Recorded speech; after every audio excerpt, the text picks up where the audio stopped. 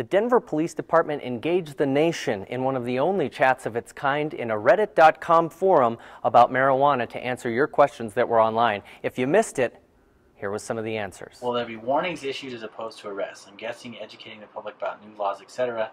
would be better public relations than putting somebody in jail.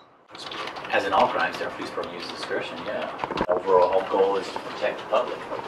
Yeah, they can only purchase after 2014 when the retail shops are put in place. Right now they can possess. I can tell you that one of the questions that we get a lot is the public consumption question. The important thing for people to understand is consuming marijuana at home is the safest place to do it.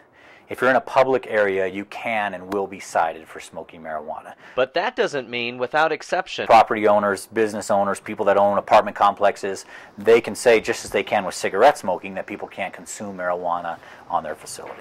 Be considerate to your neighbors. A lot of the current complaints we get from the residents in the city and county of Denver is that their neighbor is smoking marijuana and it is emitting into their residence or to their baby's room or whatever. There will be challenges for Colorado on the horizon. I think that one of the big concerns for law enforcement right now is going to be to try to ensure that criminal organizations aren't using the Colorado marijuana law to further their business nation and worldwide. I know we don't have all the answers yet, but I hope this was somewhat informative and answered some of your questions. Thanks for joining us on DPD TV.